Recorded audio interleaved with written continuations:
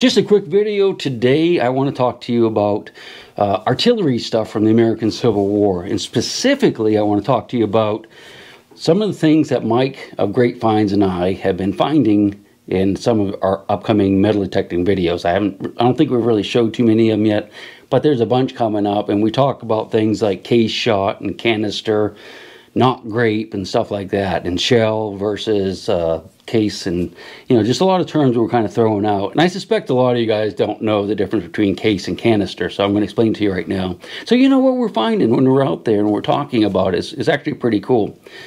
I have here before me, and hopefully you can see it, I have Grapeshot, I have canister, I have case shot, and I have shell. A bunch of different things. And what I'm going to do is have you come over here, and we're going to look at each one individually, and I'm going to tell you the difference between the case and the canister and the Grapeshot. Pretty interesting stuff. Come over here and check it out. Just a quick overview of what we're going to talk about. This is canister, Grapeshot, Grapeshot, canister, case, 69 caliber round ball. This is probably just shell, or it could be part of a case shot. We don't know. This is, let me lay down for you.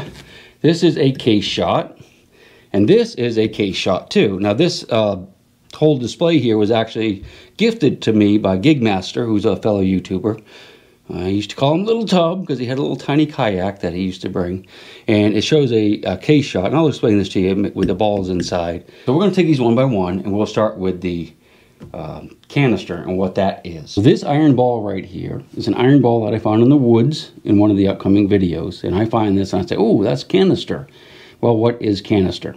This is a reconstructed canister. This is something I just put together out of balls just like that I found. This camp that I used to detect that had hundreds of these in it. And what it is, it would put into a cannon, and it has a thick plate on the bottom, a thin plate on the top, all this big stack of iron balls, and it would be in a tin can. There'd be a can that goes around the outside of it, thin metal. I don't actually have one of those, but thin metal. And what they would do when they loaded the cannon, they would put the powder charge in it, ram it down to the bottom, take the canister, and it just looks like a can of soup or something, put it in the muzzle, ram that down to the bottom. When they fired it, it was like a big shotgun. And all these iron balls would come flying out. I don't know, there's probably 20 or so in there. And these things would come flying out and kill people and horses and break up limbers and wagons and stuff. So that's canister, and that's one of the things we're finding. Now let's look at case. Case shot is totally different. The case shot is little balls normally that will be inside of a cannonball or a rifle projectile. This is a rifle projectile. This is a cannonball. This goes out of a smoothbore cannon. This goes out of a rifle cannon. This will have a lot more range and accuracy. This can be loaded faster, but doesn't shoot quite as far, and it's not quite as accurate. All right, so you see these little balls in here. This is what we're finding. Mike and I are finding out in the field, and we say, hey, we've got another piece of case shot. You can see they're not perfectly round. They'll often have some black on them.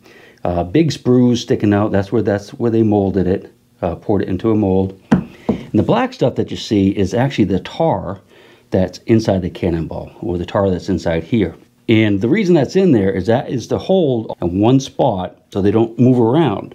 Because if they were just like laying in here loose, when you fired this thing, the cannonball would go through the air one side, the side that was toward the charge when it's going out, that side would have all the balls on it, so it would like loop through the air and go flying off to the side and have zero accuracy. So they would put this in this matrix, which is usually tar or some type of resin. Another interesting thing, and this is off topic, and maybe we can talk about this a little bit more later, is that you see that this little groove that comes down here, that's what the gunpowder was. This is the fuse, that's the gunpowder, that's all the gunpowder that is in a cannonball that makes it blow up. Amazing, it's just a little tiny bit. Same thing over here, this is all in a matrix. And these balls will fly out. These round balls right here, these are 69 caliber musket balls, and they are usually very, very uniform. That's the way you can kind of tell them apart, because they have to be very uniform to fit in the musket and fire in such a manner that it actually retains some of the foot-pounds of energy coming out of it and the velocity. Now, these are Grapeshot. Grapeshot is different. Grapeshot is shot out of big guns.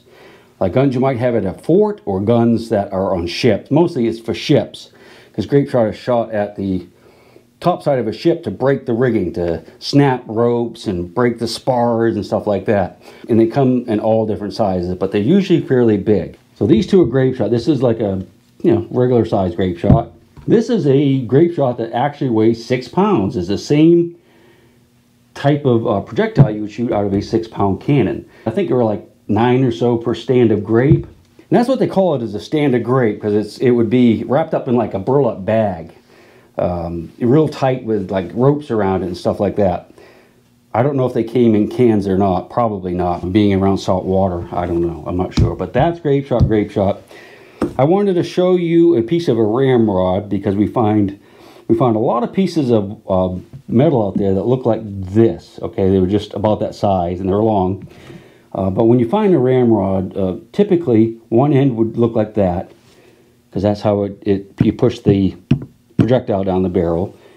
You'd often have a swelling like this here, and the other end, this would be like 3 feet long. The other end would have screws on it. Talk about that in these upcoming videos as well. But I just wanted to show that to you. All right. They talk about everything. We got canister, case shot, grape shot, something called shell. Shell is just a cannonball that explodes, and it just throws up these iron chunks. It doesn't have anything in it. That's called shell, and we'll talk about that too in these upcoming videos. All right, hopefully that made a little bit of sense, and it'll make watching the videos that are coming up over the next week or so a little bit easier to understand. Anything else you want me to talk about? You just let me know, and I'll do it. My big round baby, and I'll rock you until I go to sleep. She'll shake the coins from your pocket, take your gold chain and your locket. Mother Earth has no sympathy. She'll take the ring from your hand and bury it in the sand and keep it for eternity. Mother Earth, she's got her secrets she's promised to keep, hidden in her dirt or deep in her creek. Mother Earth, she ain't saying exactly what she's saving, where it